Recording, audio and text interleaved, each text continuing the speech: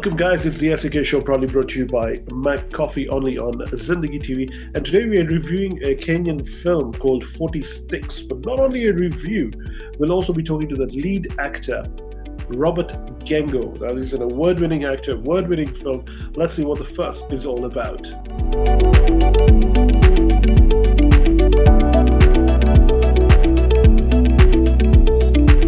So guys, finally the man is here with me, Robert Agengo of 40 Sticks. Hey, bwana, boss, asante sana for coming on the show today. Yeah, nashukuru sana. Thank you so much for having me. I mean good to see you in person, you know. I mean, I wish this Corona was not there with a met and, you know, shared a drink or something. Yeah, me too. Yeah. So tell me about yourself, bro. I mean, who are you? Let people know who you are. Well, me Robert Agengo, and I'm just an actor. I'm just a Kenyan actor. Okay, so is acting is what you do full time throughout? Yes, basically. I do other things in the entertainment industry just to keep me going, but acting is what I do. Acting is my thing. Just to sustain me as an actor, I sometimes have to do other things. Okay. Yeah. So tell us, how did you get this role of 40 Sticks? I went for an audition at the Kenya National Theatre. Seriously? Yes. Yes, I did. You just saw it on Facebook or somewhere and you're like, let me go and try it out. No, I think somebody... We were called by Gerard Langiri, who's the casting agent. Okay. Yeah.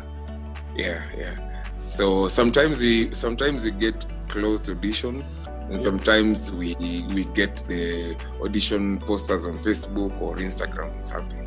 So was it like an open audition? You auditioned in front of everyone, and most of the executive production team was there because the producer was there, the director was there, the three producers were there. And the director was there, and the casting director was there.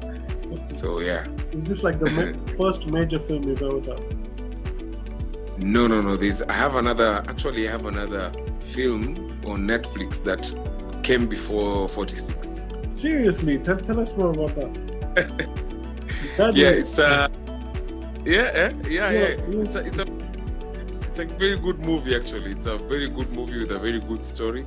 It's actually a true story. We shot in Malawi in 2018 or 2019. It came out in 2019 on Netflix.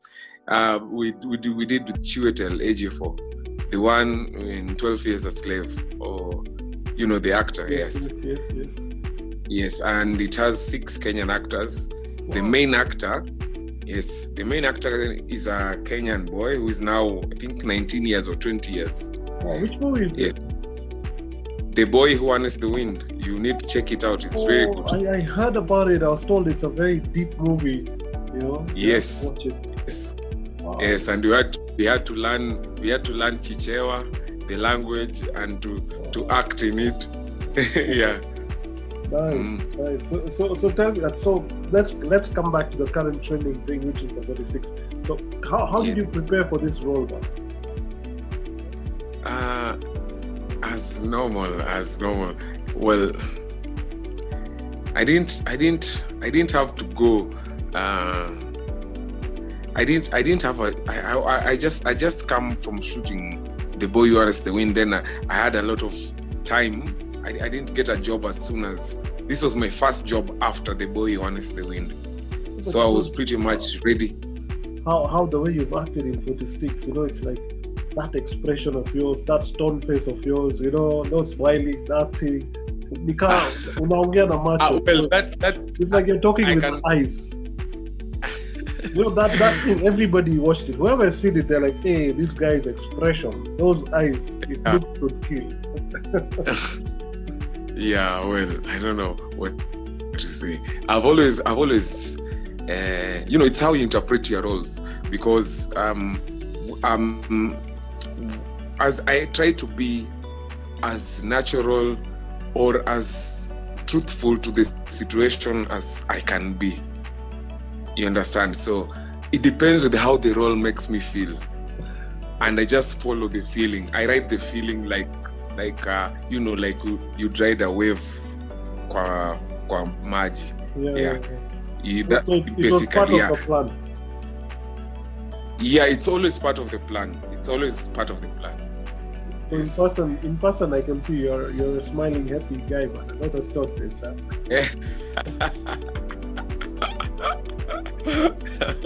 True.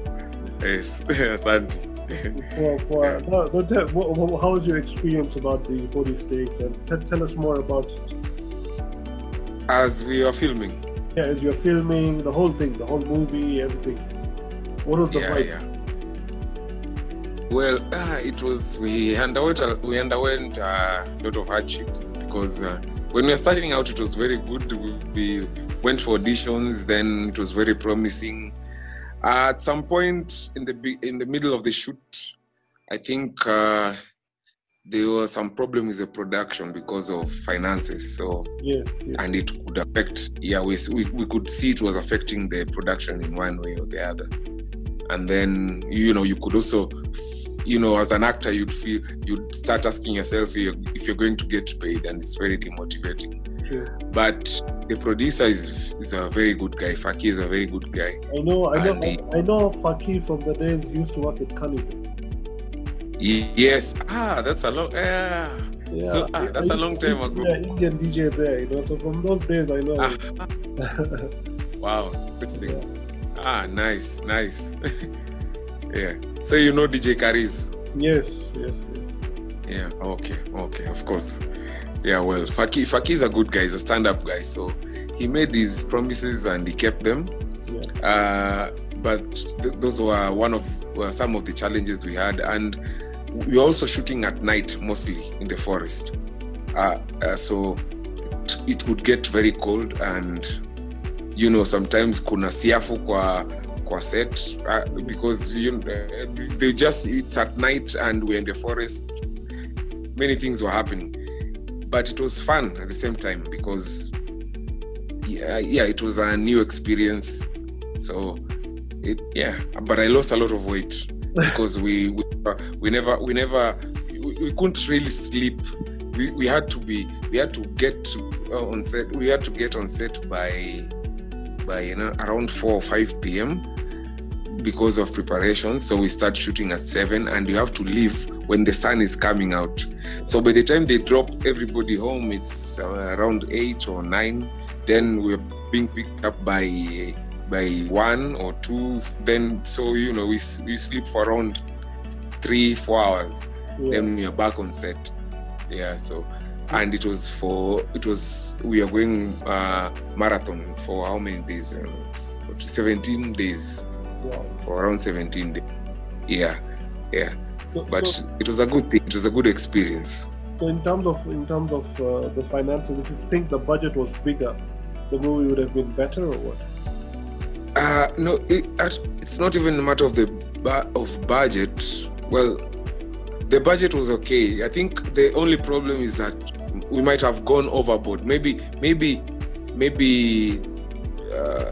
the money he had budgeted for was, you know, I don't know what happened. I don't know what happened clearly, but maybe it was less. I couldn't understand. Yeah. I think he thought that it would be enough. Then it didn't happen that way. And why you as an actor, if this is your lead actor over here, you know, you're not a supporting role, right? You're the Pablo. Yes. So were you happy as what the final product came out? Yes, you know, we never even knew because of the hardships we had. We didn't know it. We didn't know it would even come out. Oh, okay. Yeah, because this is 2 years later. This is 2 years after we shot, I think, when it came out. Then Faki called everybody actually, and he told us that the movie is coming out. It was a surprise, and it's coming on Netflix. So I don't want people to tell you before you know. So yeah. So, we never. It was a very good surprise though. So Netflix because was like the main. If Netflix hadn't happened, You think the awareness would have been there this big? I'm not sure. Maybe, I'm not sure. I won't say, but Netflix was good for it. It's a big push, man. It's a big thing, man, to have a Kenyan movie on Netflix. Yes. Yeah? Yes. It was. Netflix was good for it. In terms of the movie, which was your favorite character in the movie? My favorite characters are two. Apart from yourself. Yeah. Apart from myself, there are two: Majuju and Mus. Oh, you like those guys, huh? Yes. I really enjoyed, even when we were shooting, I really enjoyed watching their roles, unfold. Yeah. Yeah. And which is your favorite scene from the movie? My favorite, let me see. There must be one scene you're like, hey, you're even talking about.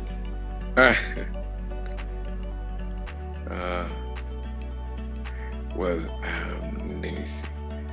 I'm not sure. Yeah.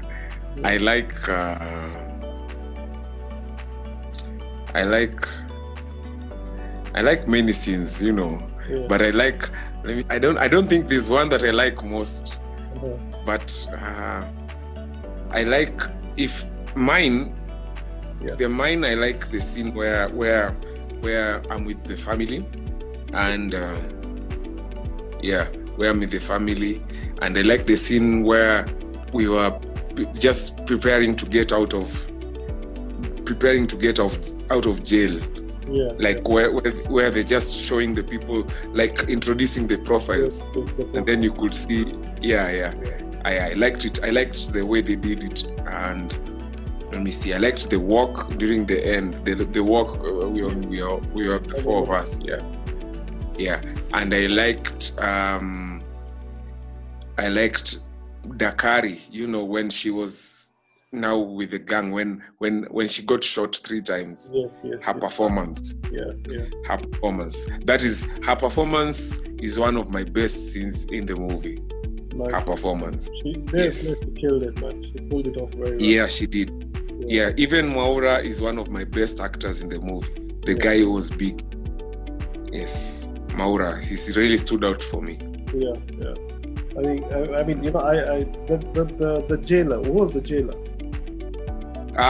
Arabron. That guy. Arabron.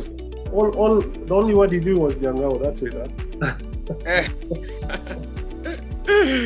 No, well, I think when it came out, then it just worked for him, while we were shooting. I think, yeah.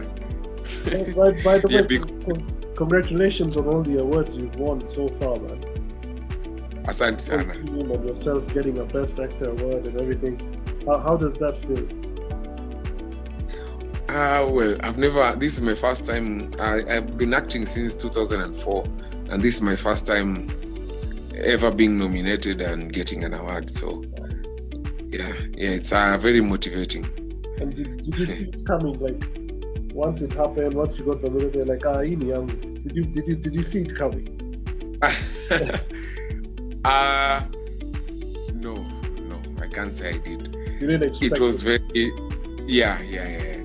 Actually, it was very confusing for me. I think I wasn't ready for it, but I think there's no better timing.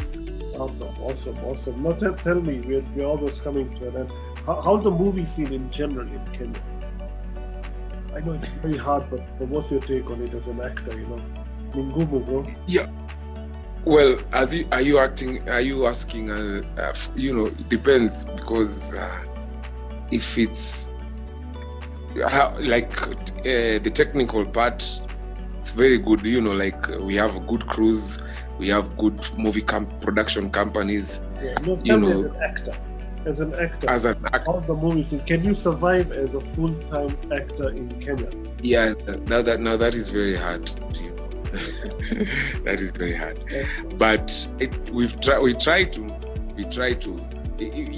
I can say by the time I was coming into the scene, there were not so many TV, TV for Kenyan actors, TV shows. So we were mostly at the theater. So it wasn't about money, but just about being there and trying to perform.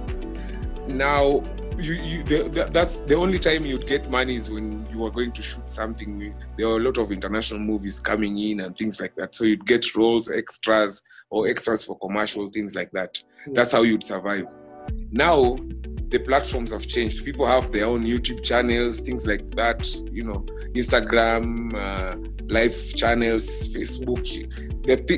Everybody has, you can just make your money from your own following, from your own numbers. So it's quite a challenge now for the industry.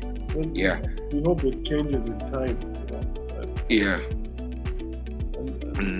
So tell me, what's next on your list now? Will we see you again on a big screen? Now you made it, you got the awards, so now does this change anything in your life right now? Yeah, it has. I am getting a lot of calls for jobs and things like that. It was a bit tough in the past 2 years. It was a very, very tough time. Yeah. But things are looking up now. Things are looking up.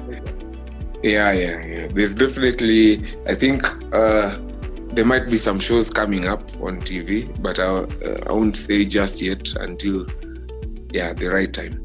Awesome. Last but not least, advice to your fellow Kenyans, young actors, international, local, what do you have to say to all of them? Well, I get a lot of messages from actors who are trying to come into the industry thinking, they keep on saying we link them up. They use that word, we link them. Yeah. I just like to say there's nothing like that. Yeah. There is nothing like that in this industry. There's nothing like that. You cannot link anybody up. You have to. I came from high school. I went and looked for auditions at the theater. There are now Facebook pages for auditions, Instagram pages for auditions. You can even Google Kenyan auditions. Some posters will just show up. You just go for auditions and always just keep on trying. You don't try and take a shortcut because it won't work for you. It's a very tough industry to penetrate, and you might end up doing a lot of things just to try and get something, and at the end of it, it's an illusion.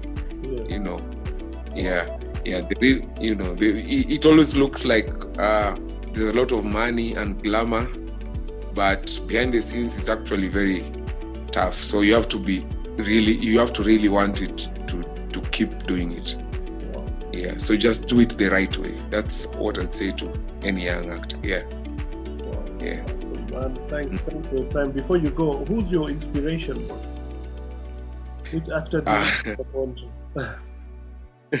There's so many, but one, you're like, ndio mwenyewe.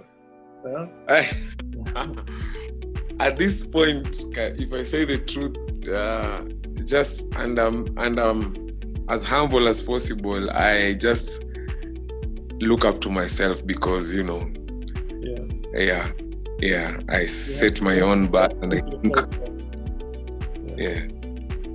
asante. Awesome. Robert, thank you so much for your time, man. I mean, it's been a pleasure talking to you here. You too.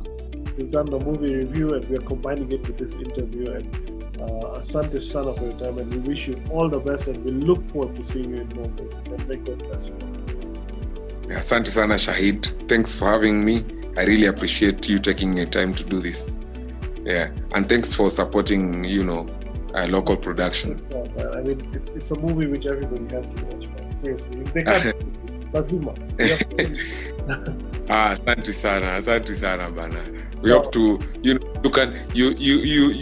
can get to watch the other one, and then maybe we'll do something else for it, because I think, six Kenyans in an international movie is a big thing for Kenya. Yeah, I think, especially if the main actor is a Kenyan. It's not a lot of noise being made about it, so that's the point. Yeah. And it's actually a very good movie. You'll watch it and let us know. Definitely. So we'll be in touch. Thanks so much, Robert. You have a good one. You too. Asante sana. Okay, guys, that was Robert Agengo, the lead actor, aka Pablo of 40 Sticks. Thank you for your time, Robert, once again. And as for now, let's take a look at the review of the film. I know this is what you're waiting for. Okay.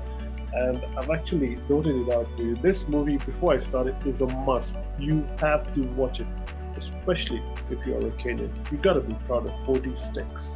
So the movie sets off in Nairobi, yes, with a group of gangsters doing a hit, and a small argument happens there with their female partner. There's an element of trust and betrayal sense from there. The group accuses the girl and shoot her, and that's where the first matchstick is struck. After that, we get to meet the characters of the group, and all of them are very, very interesting, by the way. The lead actor is the man with a plan, that's Pablo, and he always keeps everything to himself. He has his aces up his sleeve. So as with all crime thrillers, the lead wants out of the bad job, and he wants to settle down and chill with his daughter and family and all this stuff. He doesn't want to continue, but it all goes wrong. He gets busted and arrested, and his family is killed also. After that, 11 months later, a group of death row prisoners, including Pablo's crew, are trapped in a prison bus that crashes. Here's when you get to see their true colors reveal, and all the characters unfold. The whole mystery gets unfolding slowly by slowly, and they also get haunted by wild animals and a mysterious killer that lurks in the shadows, killing them one by one as the matchsticks are struck. It's a roller coaster ride from there, full of suspense and a great thrill. The movie doesn't get boring at all.